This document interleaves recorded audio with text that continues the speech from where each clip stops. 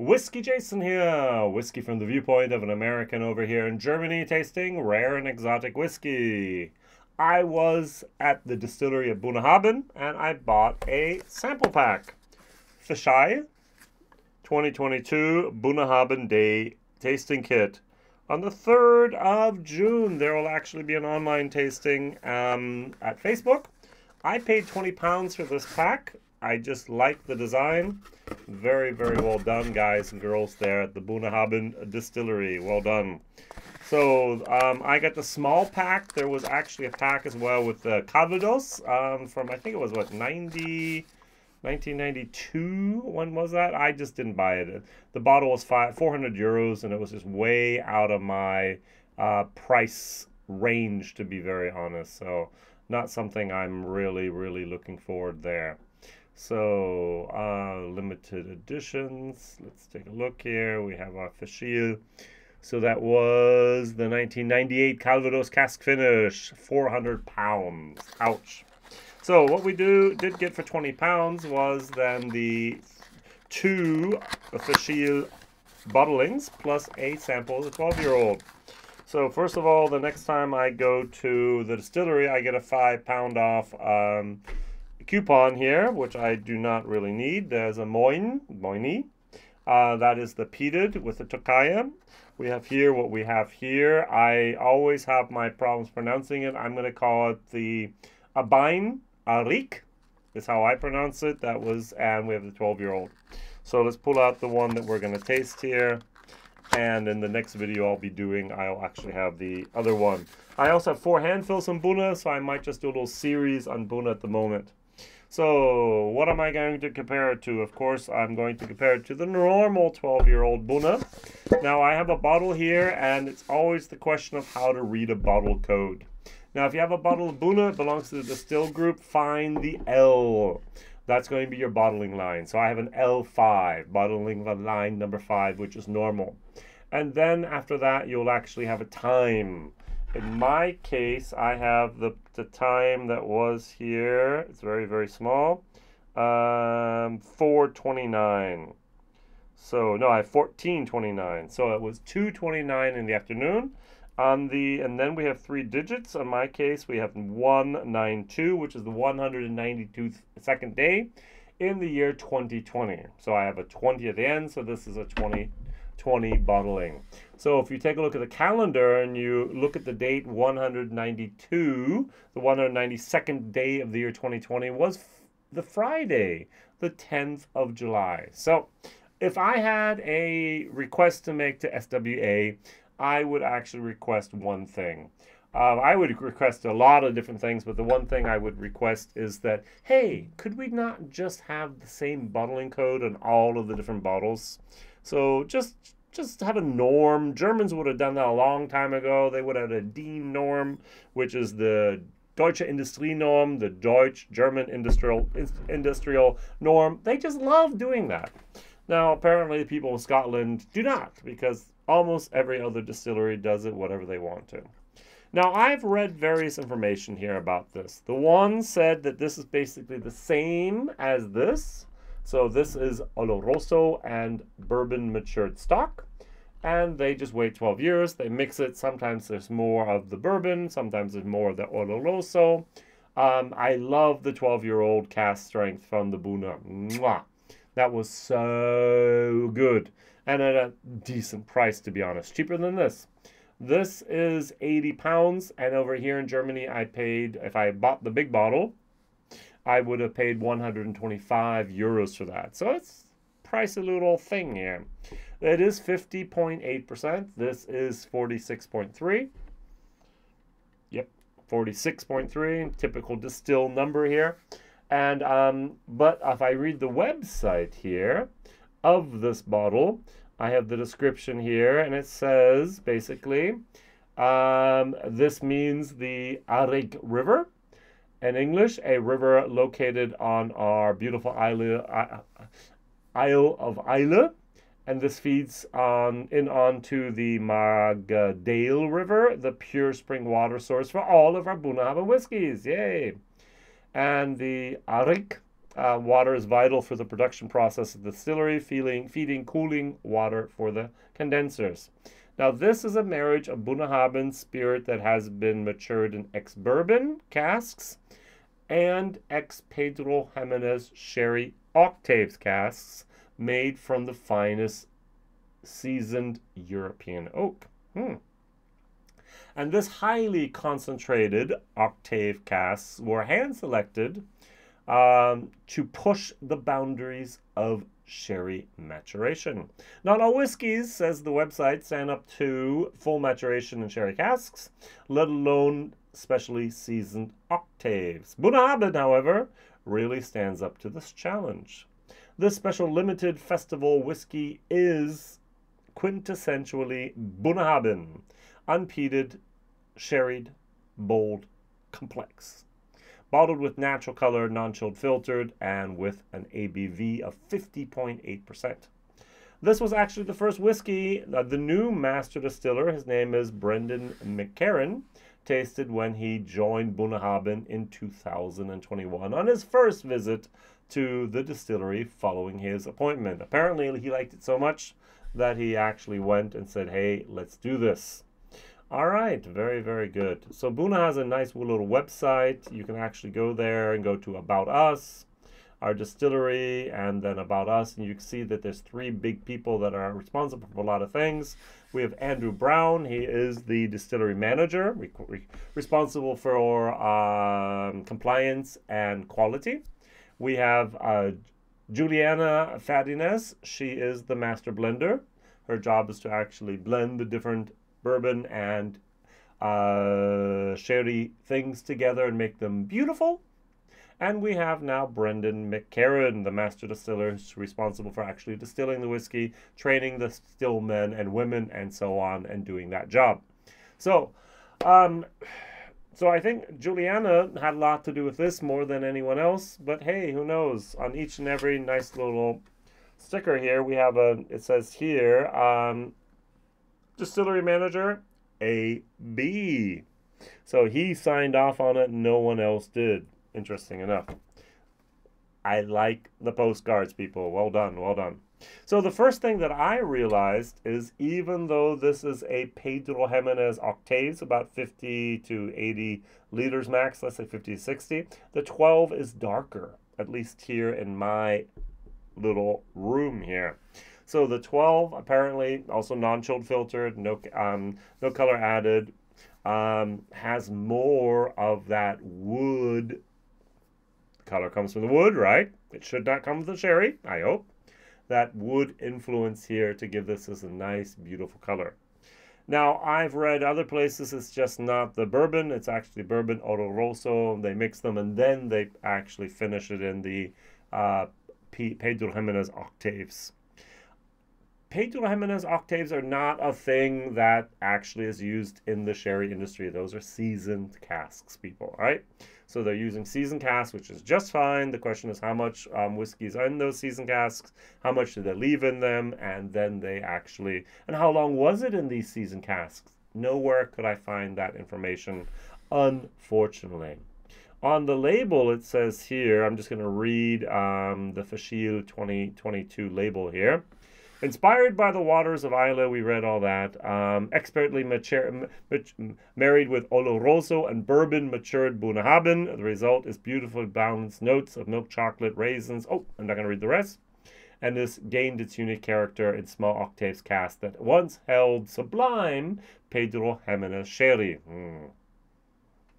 As I said, Pedro Ximenez does not mature in octave casks.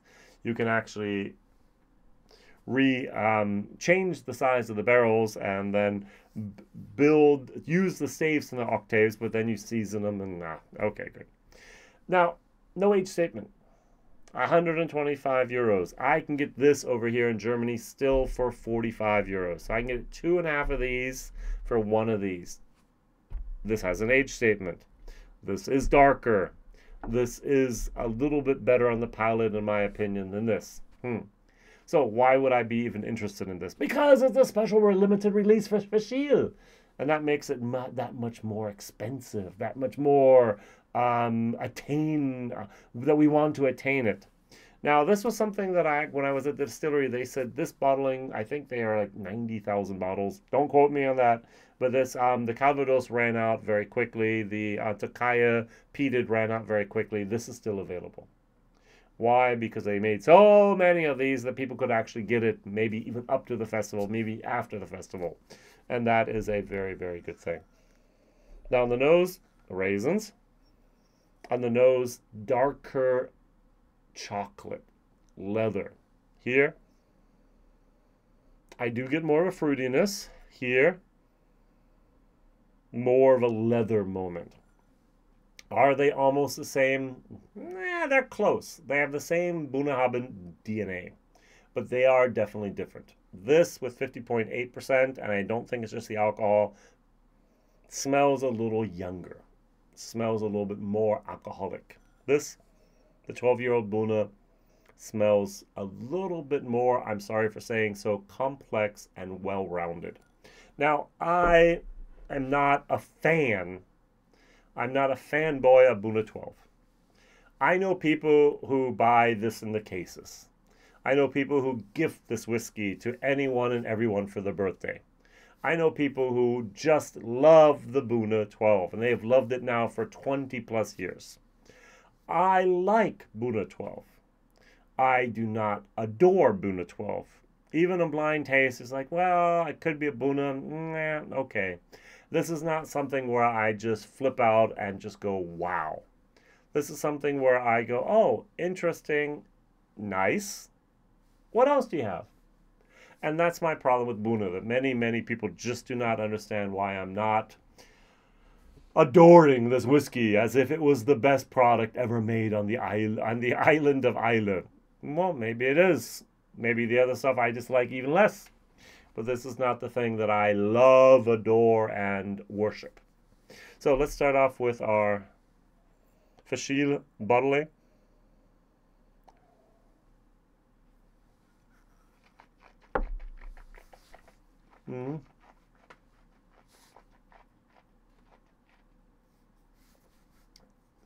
What it seems to be, and I'm being very, very critical, I know, is that I have a somewhat younger spirit. I'm going to say 6 to 8 years of age. This is 12.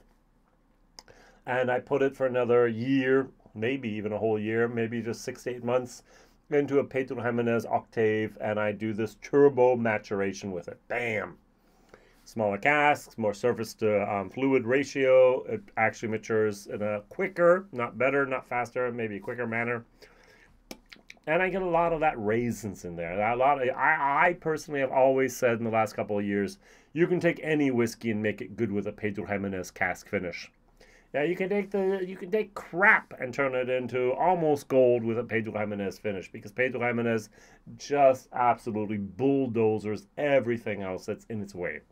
And that's what I get here. I get Pedro Ximenez, and I get European oak. A lot of the tannins, a little bit of that chocolate. That's what I get, a tiny little bit of the raspberry. And that's what they say actually here. The result is beautifully balanced. Notes of milk chocolate, raisins, raspberries giving way to balsamic vinegar and honeyed macadamians. And a deep toffee finish with special cinnamon burst. Sorry, with a spicy cinnamon burst. I personally don't get the cinnamon, but other people do. So I do get that raspberries, I do get that milk chocolate, I get more of a dark chocolate, and I do get a tiny little bit of that honey. What I do not get is macadamian. What I do not get is balsamico. I love balsamic vinegar, but I just don't get it here. This, on the other hand, the 46.3%, in comparison,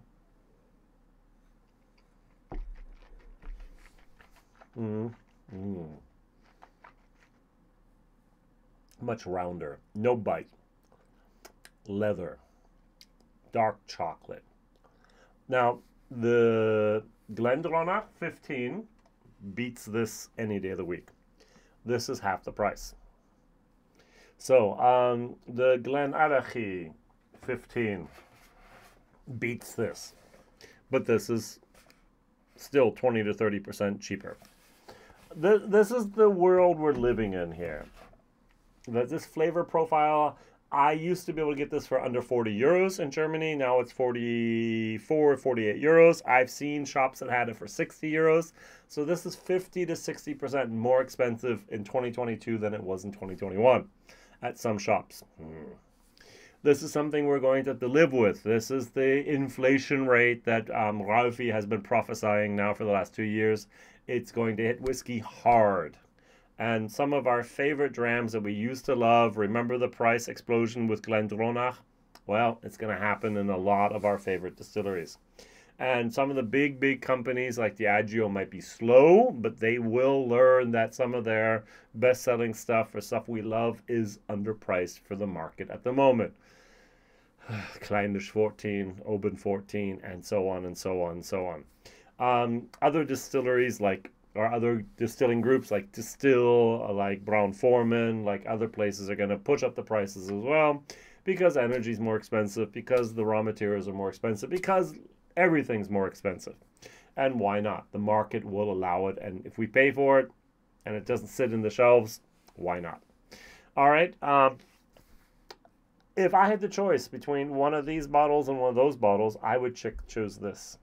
This is a C whiskey. C- whiskey in my book. Sorry. I am not a big fan. What I have not done, which I'm going to do now, is I'm going to play with a little bit of water. I'm going to just add a tiny little bit of water, dilute it down to like 48%. Yep, get that raisin, get that Pedro Ximenez, get a little bit of that. It's almost like a cacao moment here. You know that cacao you make your hot chocolate out of, that pure cacao beans? A little bit of that going on there. I got a tiny little bit of sourness, like a sourdough moment.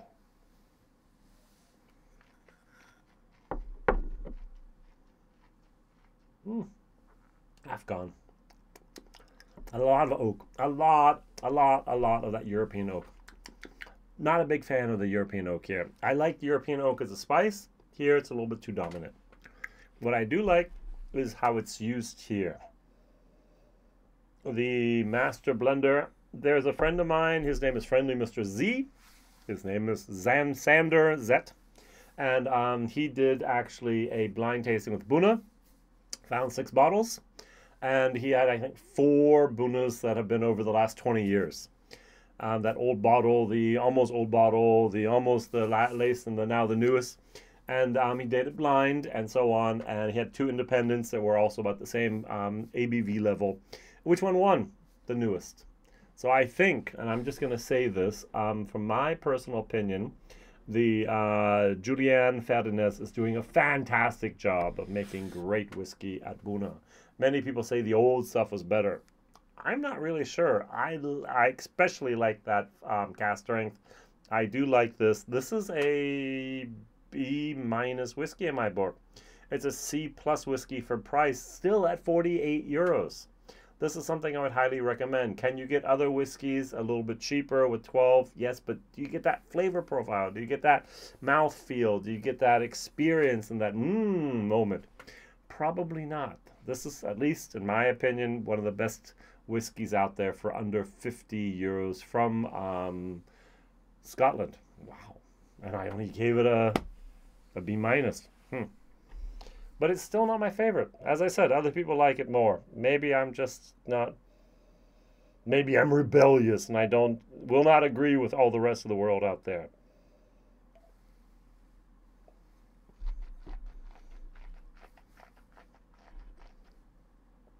Or maybe it's just a flavor profile that I go, yeah, but I like other things better. Could be. And I do get a dryness. I do get a tartness at the end. I do get that European oak as well. A little bit strong. This is much stronger, not as strong. So I'm giving this a C-. I'm giving this a D for value for money. So sorry, I would not spend my money, 125 euros, 80 pounds on this. I would go out and buy the Bunna 12 instead. Question of the day. What is your favorite Bunna product? It could be the 12-year-old. It could have been a hand fill you did yourself at the distillery. I'm looking here at Food Quig. I think he did that. It could be maybe a Stosha. one of the young peated whiskeys, independently bottled. It could be something else that they had there. There are so many good Bunnas out there. Let's see what you have. I have another 4 bottles of hand fills that I brought from Distillery. I have one more here. Oh, what I wanted to do, I actually have a glass here. I'm going to compare the 12 from this little bottle here to the 12 that I have here. Now, I have the 2020 bottling, as I mentioned before, and the question is there any difference in the appearance? And is there any difference in the taste? So a tiny little reference point here. Let's see if that is any different. So, I still think that mine is a tiny little bit darker than the newer one. Richer, creamier, more leather. A little bit fruitier, more bourbon. So this one, I would actually say the new 12 has more bourbon than the 2020 Bunna did. At least that's my initial reaction here. Cheers.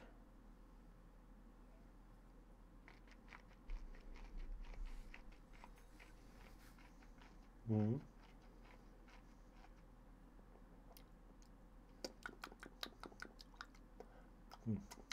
A little bit more of a syrup type of sherry. A little bit more seasoned. Less of the old sherry moment that I had here. Still nice mouthfeel. Very well made. 12-year-old. It used to be 12-year-old would be just good enough. And then it was like, oh, the real stuff is 18, 21-year-old. Now today, 6 years after I started my YouTube career with whiskey, 12-year-olds like the old stuff, and the almost unattainable stuff is the 18 and 21-year-old because it's just so prohibitively expensive.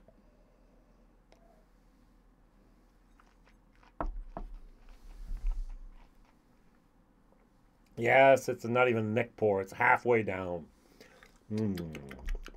Much better. Much. The 2020 is better than if they use the 2022 or 2021 the Bunna 12 here, in my opinion. A lot more sherry influence, a lot more of the bourbon influence. Yes, there is a difference. About 15% difference, what I'd say. But that's the way it is. All right, thank you very much for watching. WhiskyJason. Don't forget to like, subscribe, and tell others. And also write down in the comment field which is your favorite Bunna product out there. All the best. See you soon. Bye-bye.